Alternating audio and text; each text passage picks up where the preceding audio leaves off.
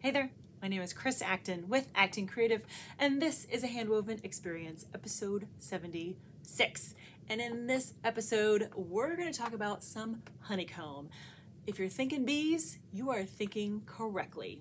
Honeycomb as a weaving pattern is a very dimensional pattern. Think kind of a cousin to waffle weave, if that helps. Has a very distinctive background with an outline that kind of wiggles and moves around the fabric. It's kind of magical.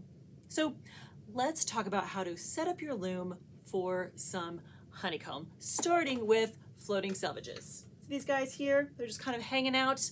Those are gonna be really important. It's gonna make sure it catches your weft yarns as you go back and forth. The next spot to pay attention as you're dressing your loom is in your heddles and your shafts. How are your warp yarns being threaded through this part of the loom? Now, I am using my favorite book, Ann Dixon, The Hand Weaver's Pattern Directory, on page 147. This is the pattern that I use to dress my loom. I set up mine at about the same set as somewhere between plain weave and twill. I'm using a carpet warp and I set it up at 12 ends per inch, if that gives you some gauge of spacing. But as you follow the pattern, what you'll find is that you're going to be creating blocks. And what that means is that instead of something like a straight draft where you're going 1, 2, 3, 4, 1, 2, 3, 4, you're going to go 1, 2, 1, 2, 1, 2, 1, 2. And then 3, 4, 3, 4, 3, 4. You get the idea. And what that does is it creates separate units in your fabric. Let me see if I can give you a visual here. Let's see. There we go. I have 1 and 2 are lifted right now. See these big gaps in it? Just like that. So you have a bunch of yarns close together, and then you have nothing, where the other blocks will come into play. And this is good. This is what you want it to look like after you've threaded everything. Blocks. That's what you're aiming for. So the last piece of the puzzle that you want to pay attention to is how everything comes together.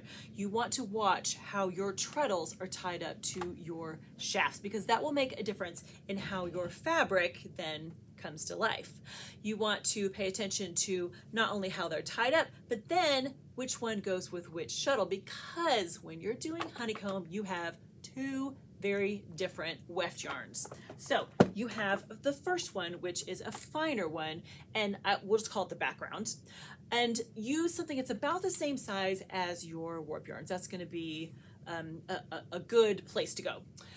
And I like to recommend using a darker color that's going to give it a little more dimension to the fabric, just because the darker color helps kind of draw your eye in. The other shuttle is the outlining shuttle. And this one needs to be something that's big and squishy, and this is the one that's going to actually kind of curve through your fabric, which is really awesome. Okay, so let's actually get to it, and let me show you what this looks like. All right. So first of all, I'm going to do the background first, and I am going to do 6 passes of my shuttle. Now, why 6, you ask? It's a number that I played with to find out it was kind of the right height for me. But when you try honeycomb on your side, play with what that looks like. You could do 4, you could do 8, you could do 10, whatever that makes sense for you visually, what you want to look like. But 6 is where I landed, so let's go to it. All right, so using my floating selvage there, that's 1. And this is 2. And this is 3. Now I'm just kind of alternating between 2 different treadles down below. Not rocket science. This is number 4, I'm hoping. Okay, this right here is 5. And then, this should be our last one, is number 6. All right, so that was our background. Now we do the outline. So for the outline, you're just going to do some plain weave. I'm going to do 1 and 3, and then 2 and 4. It's just 2 passes. So I'm going to take my nice big squishy one, and we're going to send it into the fabric. Here we go. So that is 1 and 3 right there. And then I'm going to send it back the other direction with 2 and 4. There we go. And that is what it looks like. That's all there is to it.